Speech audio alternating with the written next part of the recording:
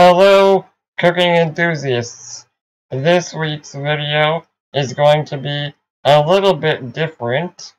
I'm primarily going to show you some footage of a new camera that I got. It's the Samsung Gear 360. I don't know. It's going to take forever, Quinn.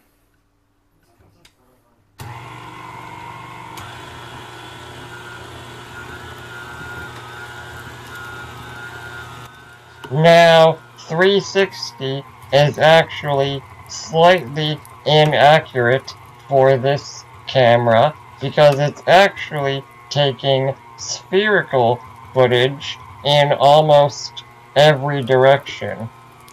What you are seeing now is my dad grinding some dry-aged trimmings to make meatballs. As you can see, because I have footage in almost every direction, I can essentially pick my camera angle in post and even animate between different views. Some of the animations are a little rough, and there's definitely some room for improvement, especially when it comes to positioning and securing the camera.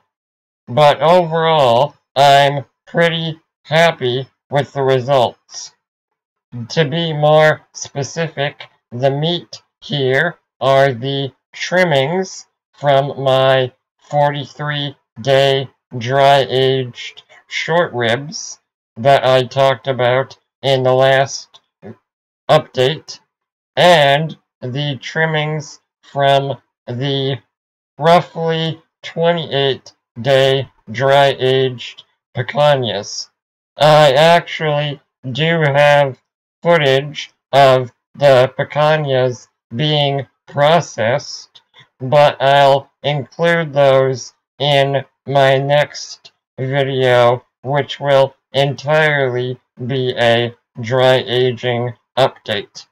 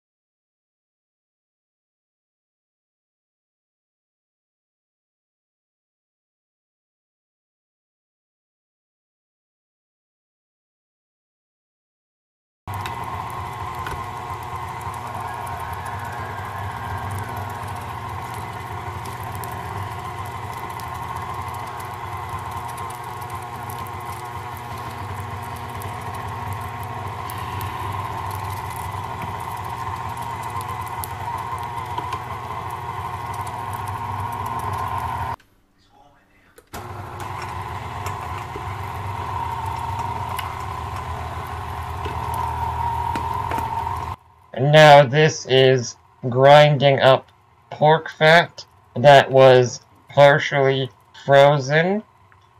As you've probably noticed, there are tiny movements in the camera that I believe are just the whole setup shaking a little.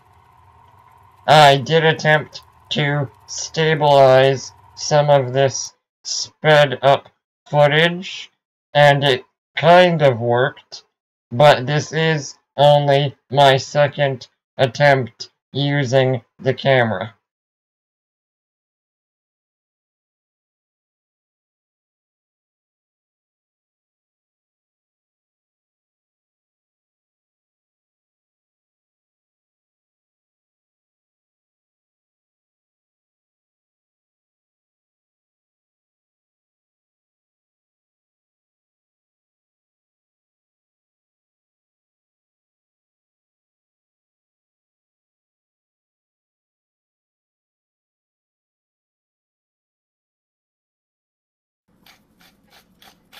This isn't an exact recipe, but the blend is roughly 35% dry-aged beef, 35% pork fat, and 30% lean pork shoulder that my dad had previously ground. To that, we're adding salt, pepper, chopped up parsley, some fermented garlic in this case, and yes, it is normal for it to be that color, some breadcrumbs soaked in milk, and a few eggs.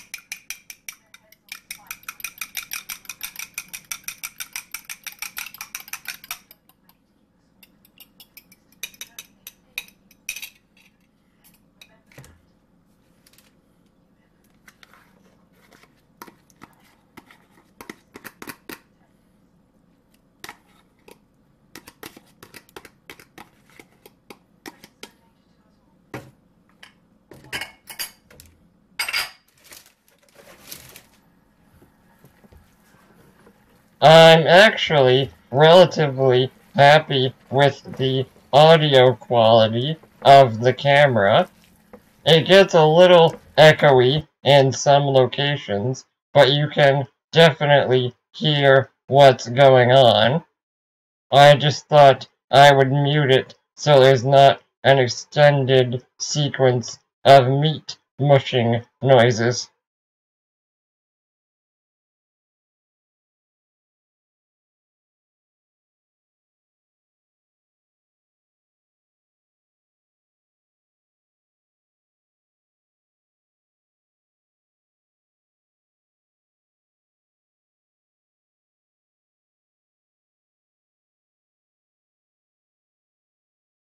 It's really nice being able to include some actual footage into the videos, and I'm excited for when there's interesting camera angle and perspective opportunities. Sometimes you'll see the resolution isn't great, but I do occasionally need to zoom in quite far to get the focus of the frame correct. One upside to that is that the more I zoom in, the less fisheye distortion I get. Going 2 ounces now. Quinn, you don't want me to be filming the whole time. I'll be here for a couple hours rolling. Huh? And that's it.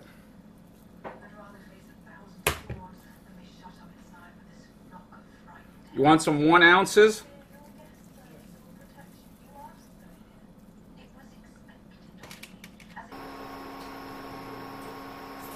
They almost have a liver quality, Quinn.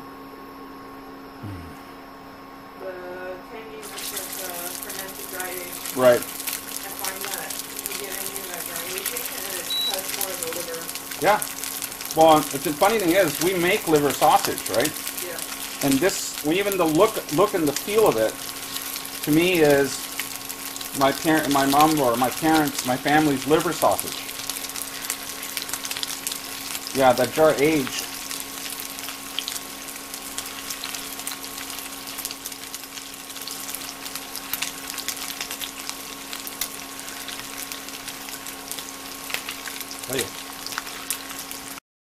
Most of the meatballs got baked off and frozen, but we saved a few of the smaller ones to fry off in a pan and then simmer in some tomato sauce that my dad had already made. And actually, the liver flavor that my dad commented on makes sense. The liver is responsible for breaking down and recycling proteins and amino acids, which is part of what gives it its distinct flavor. And some of those same protein breakdown processes happen during dry aging thanks to built-in enzymes in the muscle tissue.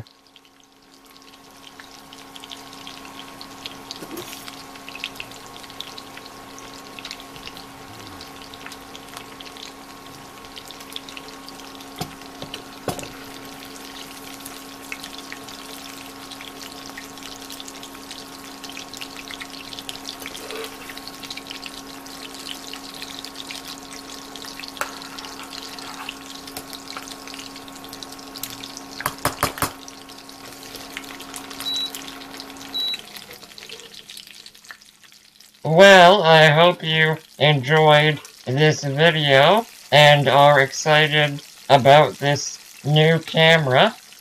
If you have any questions about that, please let me know in the comments, or questions about the meatballs.